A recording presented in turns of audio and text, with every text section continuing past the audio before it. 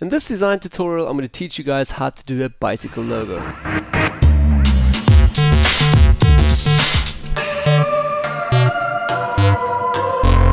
So hi guys and welcome back to a new Photoshop tutorial. My name is Manny, and in this tutorial I'm going to teach you how to replicate this track bicycle logo. So I basically went online again to Shutterstock and I found some awesome inspiration from this logo over here, and I'm going to replicate this today and show you guys how you can easily build something like this.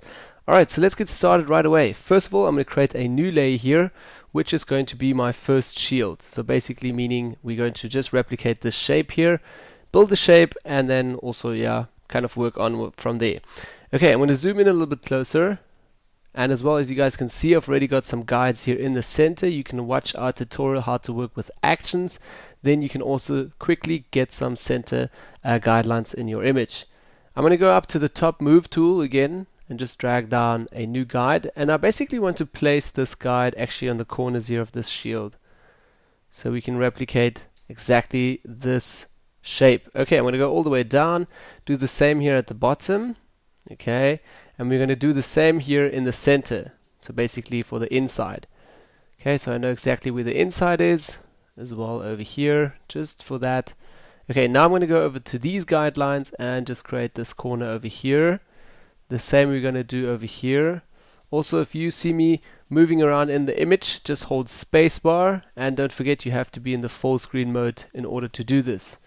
Okay, the center I've got already, so that's fine. Yeah, that's basically all. Let's just zoom out a little bit again.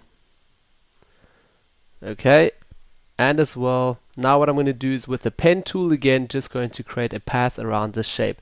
Now for those of you who don't know how to work with the pen tool, you can have a look at our pen tool tutorial. Okay, I'm going to put an anchor point right here on the left corner, then as well at the bottom, but I might first zoom out a little bit again. Pen tool again, going to select an anchor point down here and literally just drag my path out a little bit.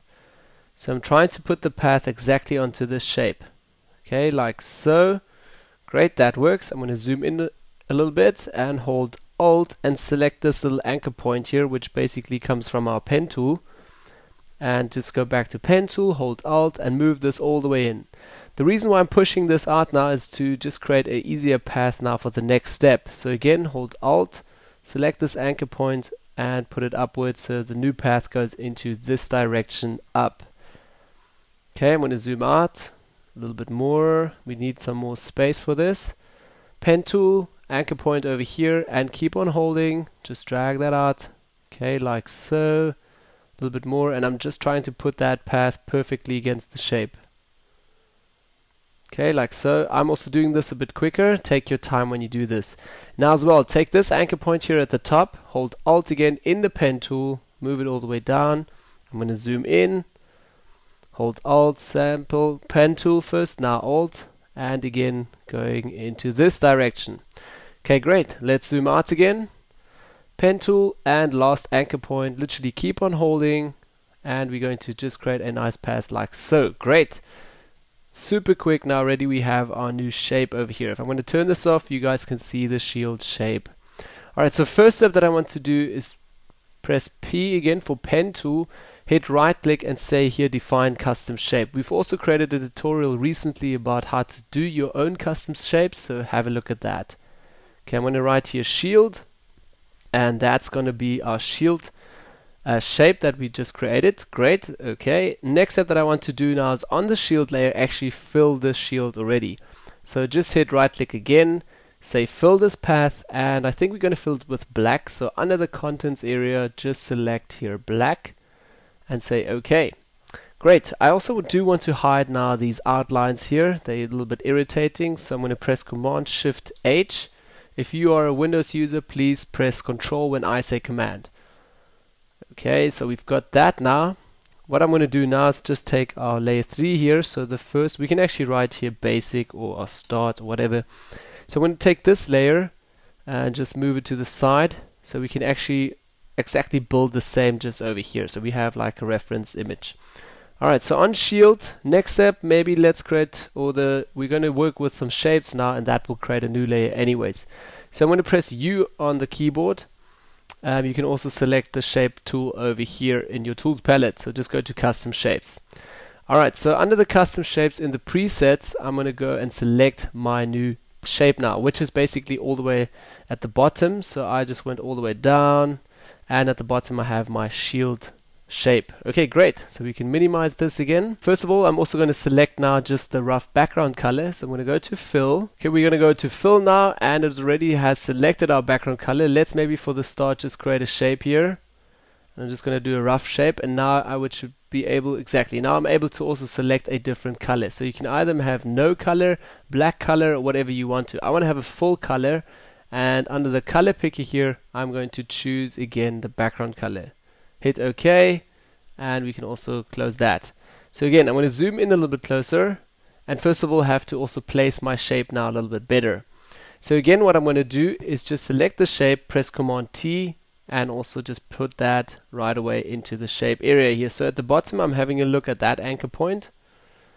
Okay, that's set already, but it still doesn't fit with the top one, so I need to make this a little bit bigger. Okay, like so, a little bit more, and over there now it's clipped. I'm going to accept that. In the move tool, I'm just literally going to move this a little bit to the side. Okay, like so. Great. Let's zoom out again, and if you want to be completely sure, you can also take again your basic layer and just move that over again. Let's have a look here. We can actually turn off this shield layer. Maybe let's move that to the top. Okay, we can also dim that down a little bit so we can actually see where our new shape is. Let's turn all of that on again. Great, now I can see it. Okay, so this needs to go a little bit more to the side. So I'm going to take the move tool again and literally just move this up and down, up a little bit more down. There we go. Okay, great. So I'm going to use basic again, put it all the way to the bottom, move it out of the way, full opacity again. Okay, so that's already the first step, just creating here the background with the shape. I'm going to go back to view, say clear guides, and now we're going to start adding again the text. So first of all, I'm going to put the text tool over here. You can also find the text tool to select it from your tools panel. And I'm going to make a rough selection over here and just write track. Okay, you can also write whatever you want. I'm going to write track now, and as well, first of all, it's a little bit too big, so I'm going to make it a little bit smaller. Okay, and I can't see it because the layer is underneath the shape. We need to move that one up. Okay, so I've still got the bicycle selected, which we're going to do in a moment. First of all, we want to write here just track in capital letters, please. Select all of it, and we're going to choose a different font. So I'm going to go with something called Market. Let me just find it here. So over here we go, Market Deco. You can also find more about this in the description down below. Okay, I'm going to select it, and first of all, the font size is still way too small, so I'm going to make it nice and big. Something like that. Okay, and I'm also want to have a look here at the tracking. So I'm going to go back to characters, and if you can't find the character box in your palette, please just go to window again and just tick here characters. Okay, so under the tracking here, I want to check if I can just put the tracking out a little bit further. Okay, let's make our box a little bit bigger. Tracking a little bit more, or should we take it a little bit more in? I think inward looks actually better as well. Well, -20. Let's just type here -20. That should work. Okay, so I'm going to accept that and move this just down a little bit.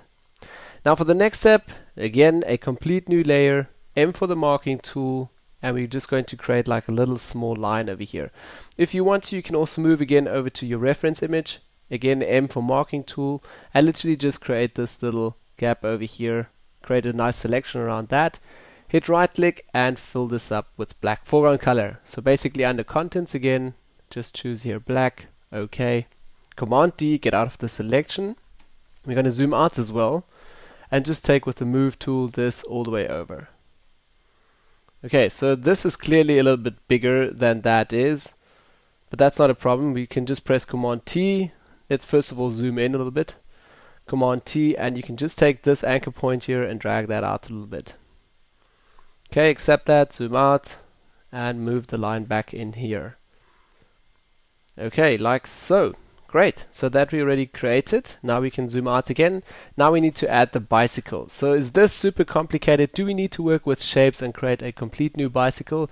No, there's actually a super simple trick. You can just take the text tool again, put a selection here.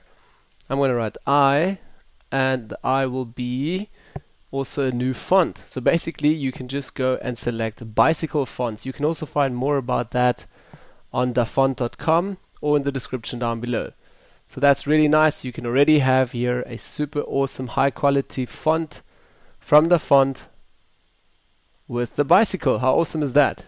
Okay, I'm going to make this a little bit smaller, like say around 45 pixels. Okay, and we can move this down a little bit, and there we go already. So super easy, and have a look, it's super high quality as well. You can scale it to any size you want. It's just amazing. Okay, so for the next step, again, text tool, and we're going to create again a new text over here. And first of all, I'm going to write here just bicycle. So again, I want to try to get into the same font that we have as from our reference image. So I'm going to write that point. You can't see it at the moment because it's way too big, I think, and it's still in the bicycle font. Yes. Let's just go and select our new or our most beloved font here, which is called Helvitica Neue. You can also find that in the description down below. Okay, so there we go. We already have that. And first of all, what I want to do is just change it here. Let's have a look. Not to ultra light, maybe also regular should be actually good enough. Maybe actually bold. Let's try the bold. Okay, that looks great. And I want to actually make this a bit bigger. So let's put this up a little bigger, but also go and change the tracking a little bit. Okay, so it's a little bit closer, like a -80 or so, -60, accept that. I'm going to move that all the way in here as well. So it doesn't look exactly the same. So maybe let's try something different. I've actually got a different font for that. Let's select it again with just text tool, select all of it. And we're going to select a tool called Bebas Neue over here. You can also find that in the description. Great, and that looks way better already. So first of all, I'm going to take the tracking again and move that all the way out. Like so. We can actually make it a little bit bigger. So take the font size and just change it a bit. I'm going to change the tracking again a little bit. So this is obviously a bit of a creative approach. Play a little bit with this. Okay, I'm going to accept that, and I'm pretty happy with that actually. So I'm going to select this font type. Let's maybe, I'm actually going to zoom out and have a look if it's balanced, if it feels right. Okay, I'm going to take the text tool again, select it again, and just put the tracking in a little bit. Say like to 60 or so. Okay, great. Move that in. Last step that I'm still going to do now is literally just create this little year down here. So create a new layer down here. We're also going to make a little bit of space here. We can also just type here line. Okay, let's just take two help lines from the top here. So one like that, and a little one down here. You can also be a little bit more precise with the rulers if you want to. I'm not going to do that now. Maybe like so, one over here and one over there. Okay, take the pen tool again. Literally, I first have to change my foreground colors here. So I'm going to switch those back to black, and as well going to put an anchor point over here and here, hit right click and say stroke path. So again, it's going to stroke, and I just want to have a pencil, so it's just like a 1 or 2 pixels wide. Okay, going to select that, double escape, get out of that. We can also go to view and clear the guides again. So directly we have a nice solid, very thin line. Press Command J, duplicate that, and we're just going to move that all the way down, and we're going to work with them in a minute. Now what we're going to do is also take the text tool again, make a selection here, and I'm actually going to use a different year, so maybe 1860. Okay, select all of that, and again we're going to use our font Helvitica Neue. So pressing H on the keyboard brings you quicker to the fonts.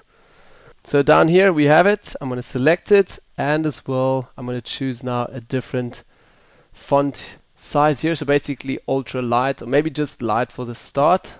Okay, so it's just a little bit thinner, and as well the tracking, I want to put that very close to each other just for having a look. Okay, that doesn't look too good, so let's maybe take it out again to like 100. I'm going to just type here 100, okay, for the tracking, and let's make that a bit smaller. Great, accept that, and we can use that over here. So again, I want to place this somewhere in the center. Okay, now I still just need to take these lines here, line 1 and 2. I'm actually going to take line 2 at the moment, move that a little bit down. Okay, and select, basically go to marking tool, select all of it, like so. Just going to create a rough selection here just around the lines. Select line layer number 1, hit delete, and layer number 2, hit delete. You guys can also see how that deletes the sides. Now with marking tool, I'm going to go over to this side, delete on layer 2, delete on layer 1. Command D, get out of the selection. Great, so now let's space stuff together in groups. So I'm quickly going to take this layer over here with the year. Okay, hold shift. So it's going to select line 1, line 2, and the year. Press Command G. Windows user, again, please use Control. And we're going to write here just maybe year. Okay, let's take the bicycle, incorporate the text, the bicycle, and track. All of that together, either via holding shift or just select shift and select the top and bottom layer. Command G again, and just write here maybe the text.